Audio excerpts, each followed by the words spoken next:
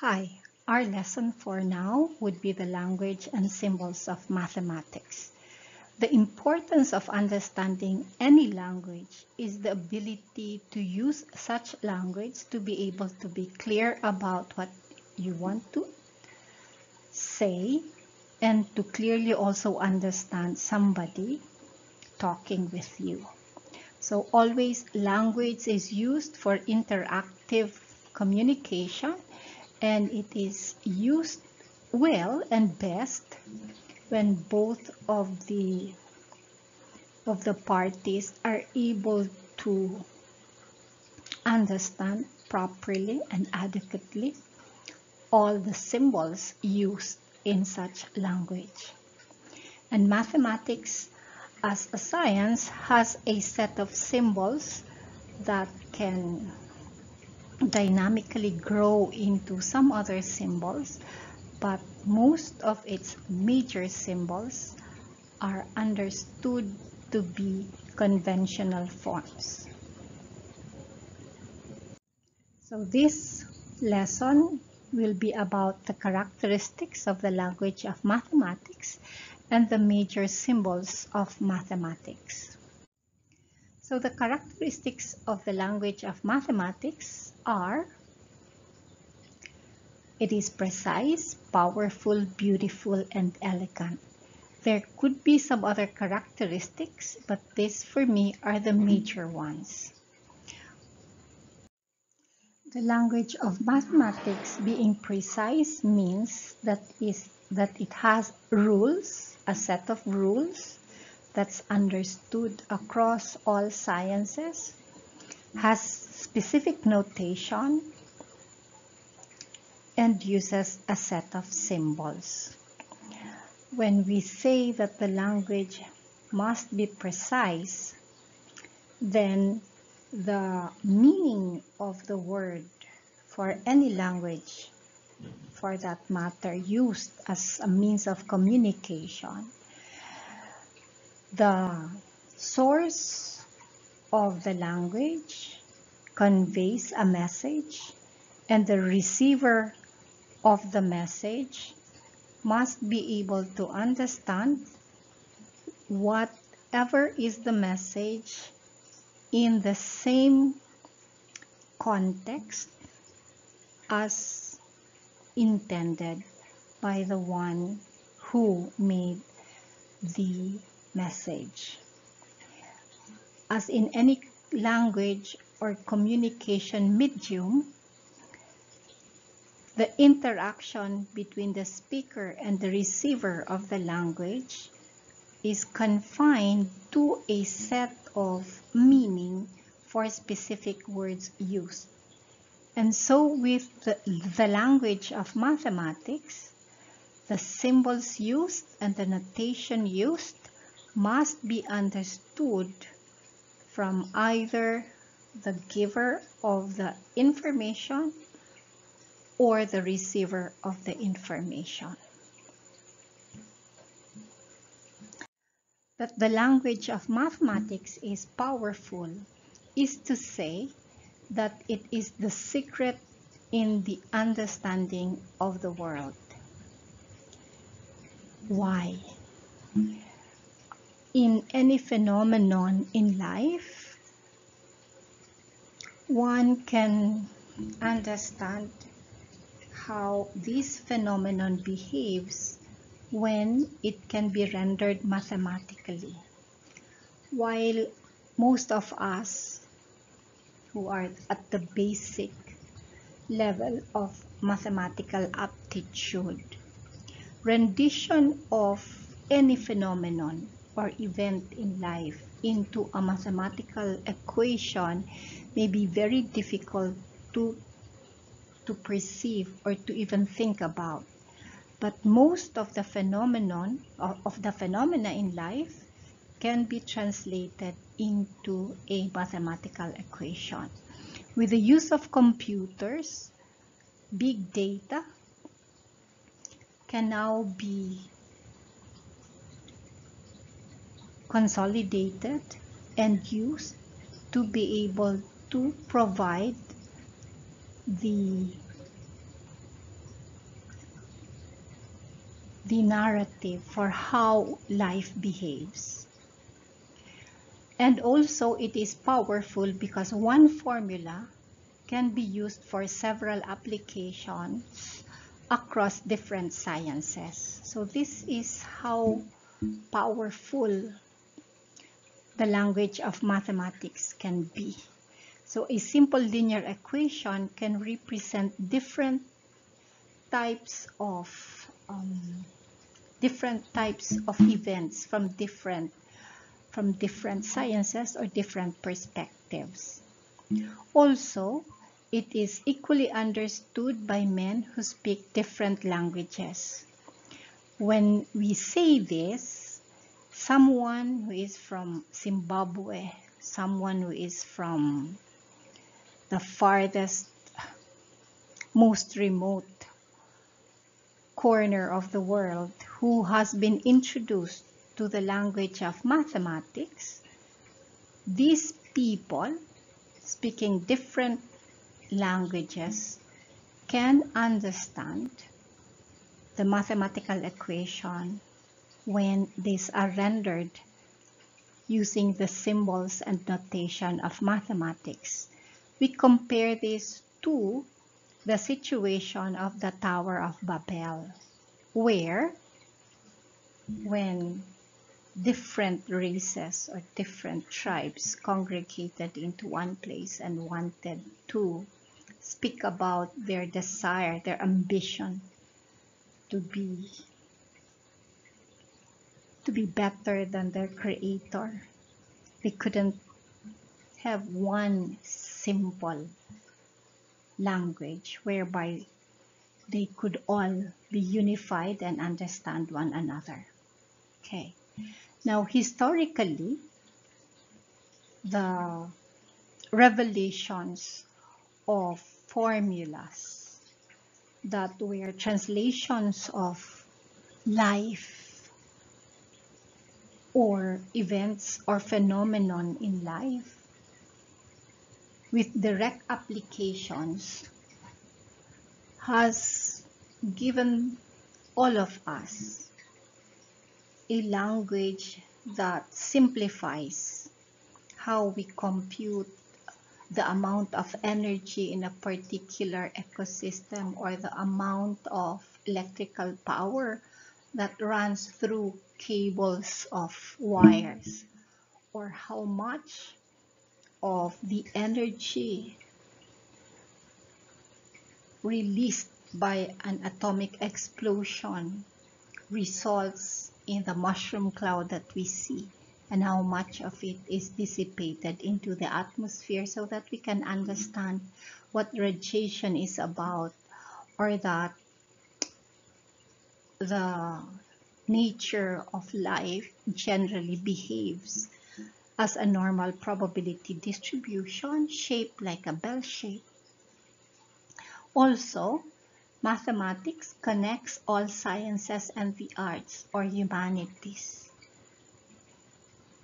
When we talk about the different types of sciences or the different sections of the arts, there could be some form of push and pull as to what they are capable of or what they would like the world to believe in or to understand. But all of these sciences or the arts and the humanities can all be connected with the use of mathematics, some more than the others, because we know that the pure sciences as chemistry, biology, the engineering will be more likely use the formulas of mathematics to be able to spread the kind of knowledge they generate. While for, let's say, the arts, they're less likely to use mathematics as a medium of choice, as a medium of communication of choice. But when they would like to simplify their knowledge sharing, then mathematics will be the language of choice. And also, the language of mathematics being powerful is because it ignites the mind to think in structured rational forms, so that one form of narrative could be rendered in very simple and short forms or equations. The language of mathematics being beautiful is because it is rendered in actual designs or in nature. Examples of this will be the never-ending patterns of fractals. All of these flowers are found in my garden, and some in my rooftop garden. This orange thing in here, the one that looks like the coronavirus, is found in the rural areas, in the boondocks. This one renders repeated patterns, and where you view it from the smallest cell to the outermost cells, you get to see the same pattern. The three others are found in my rooftop garden, and you get to see the repeated design. That the language of mathematics is beautiful is because even, let's say, you can go from the simplest form, like making an equation for the cha-cha walk or the flipping of the coin, to the language of the galaxies, then this can be rendered in beautiful narratives of mathematics when we would like to concentrate on what it says rather than being afraid of its symbols. That the language of mathematics is elegant is because always the simplest form of an equation is the best form, and that it uses an unmistakable form and meaning. Elegance would be someone who does not flaunt the kind of pattern that he wants to vividly convey, but that the same type of message can be provided when one renders the same message in simplest form. As an example, when we look at the runway of models parading all sorts of dress designs, you can have the most complicated form, but the same dress design can be rendered most beautifully in its simplest form, which focuses the meaning on the form, not on the embellishments. Okay?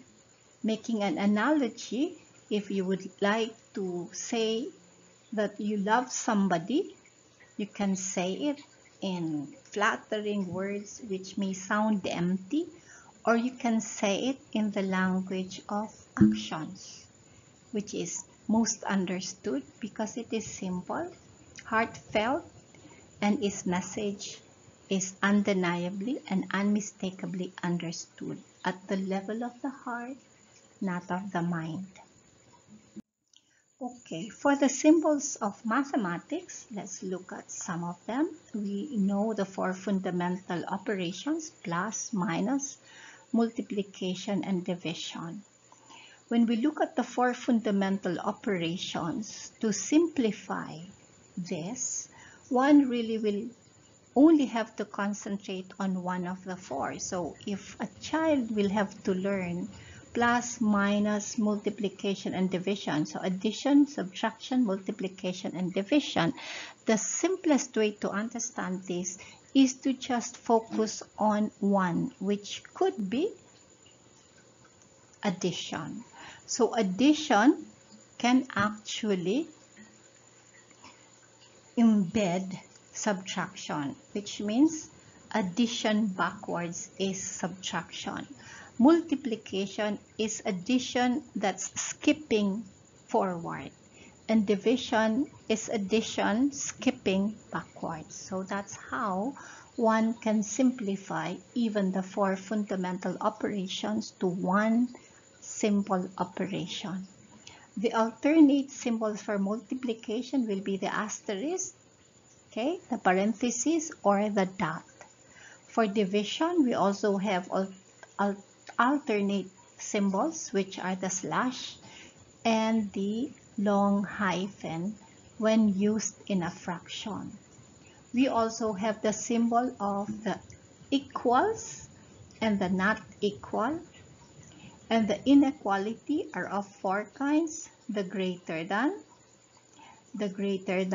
or equal, the less than, and the less than or equal. So each of the inequality tells us which ones will have to have the endpoint and which one will not include the endpoint. The grouping symbols uses brackets, braces, and parentheses. The symbol for modulo would be MOD, which provides the remainder in a division. So an example will be 12 modulo 5 will be equal to 2, which tells us that 12 divided by 5 will have a remainder of 2. Okay, this is not a good example in the sense that 12 divided by 5 would give us 2 remainder 2. So let's say if we have 9 modulo 2, that would be equal to 1. That means when you divide 9 by 2, the remainder of that operation will be 1.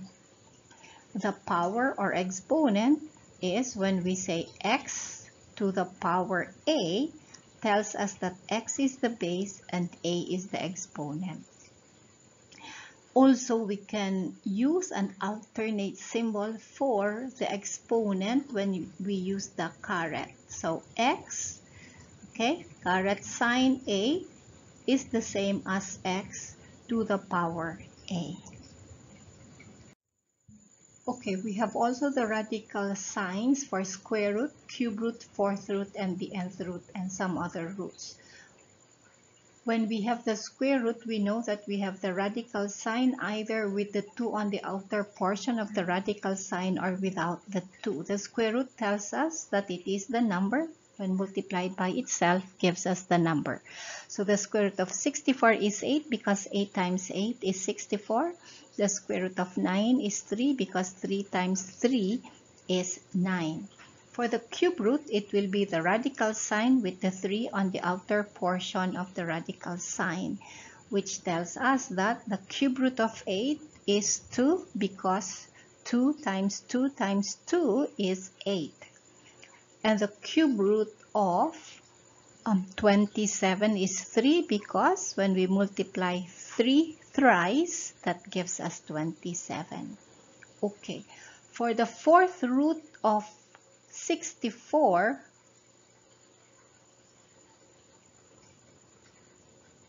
no, for the fourth root of 16, that will be equal to 2 because when we multiply 2 4 times by itself, that gives us 16. Or the fourth root of 81 will be 3 because when we multiply 3 4 times, 3 times 3 times 3 times 3 gives us 81. So the nth root of any number means when we need to provide the n number of times of itself will give us that number. For the symbol for percent, we have that thing where you have the percentage as a ratio of a part over the 100 parts. Okay, for part of a bigger set, we have ppm as part per million, ppb as part per billion, and ppt as part per trillion. So ppm will be 1 over 1 million, ppb will be 1 over 1 billion, ppt will be 1 over 1 trillion. So we can have the value as equal to 10 for ppm, 10 to the negative 6, ppb, 10 to the negative 9, and ppt 10 to the negative 12. For some other symbols, we have the open interval, open parenthesis a, b, close parenthesis, which tells us that the interval will exclude the endpoint a as well as the endpoint b.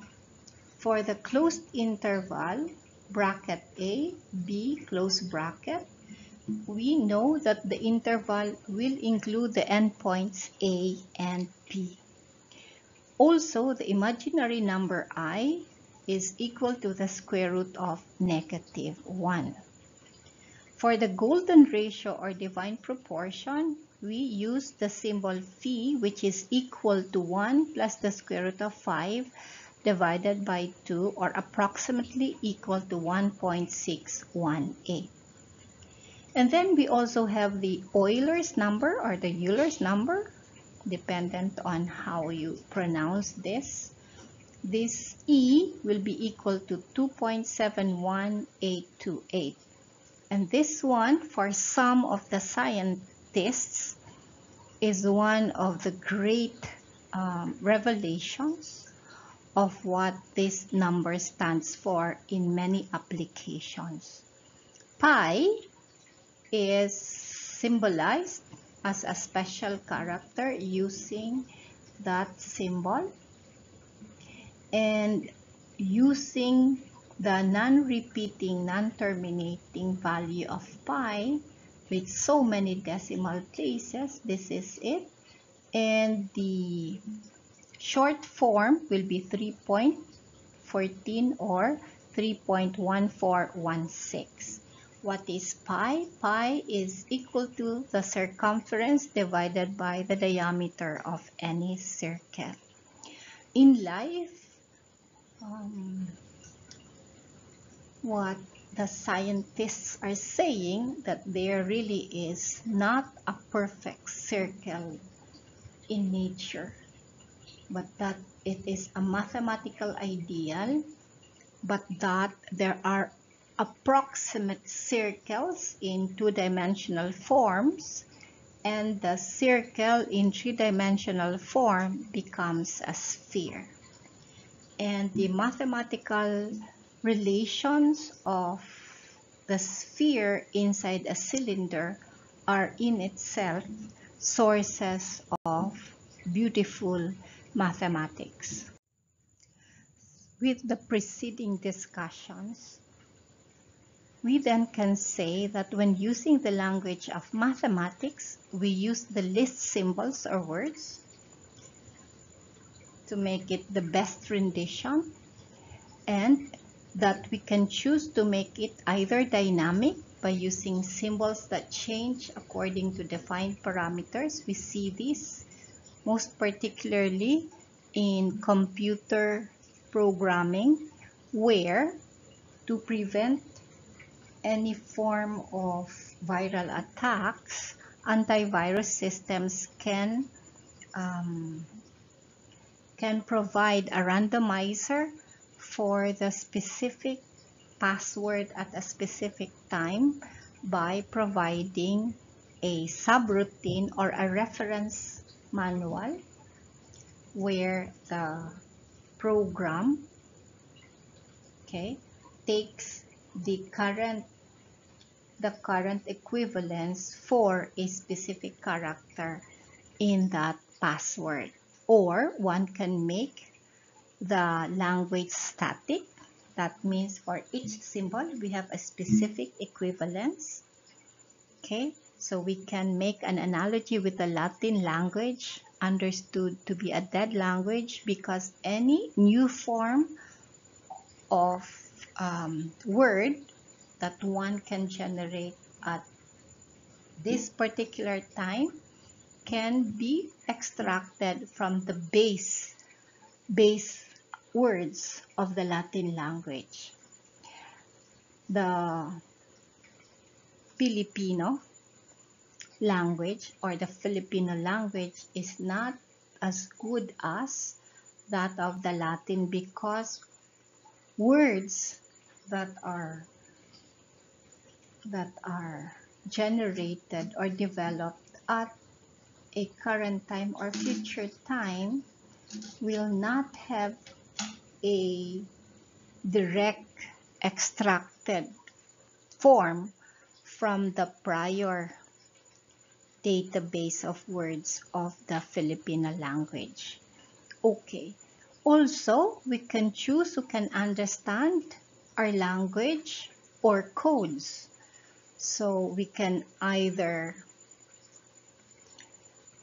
formulate our language, our mathematics, to be able to put a message across many receivers, or we can frame it such that that language can be understood by just a few, as when you use codes. Okay, we can also use codes necessarily with encryption and decryption keys. So this is very critical or fundamental for the security agencies of any country, where confidential information will have to be translated into code so that it remains to be understood only by those authorized to open up any form of message.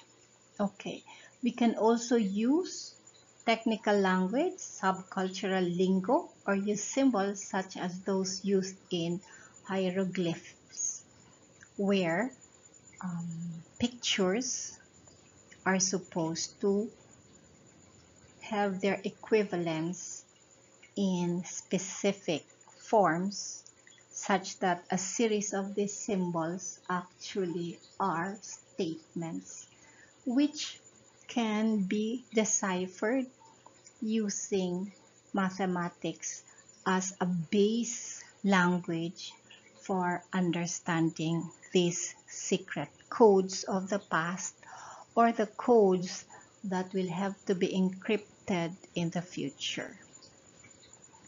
So thank you very much. This is where we end our discussion. I hope that you have been helped by this discussion. Let us know if this has helped you by a thumbs up or liking this video. If you would like to subscribe, you can do so, which is much appreciated. See you in our next video. Thank you very much.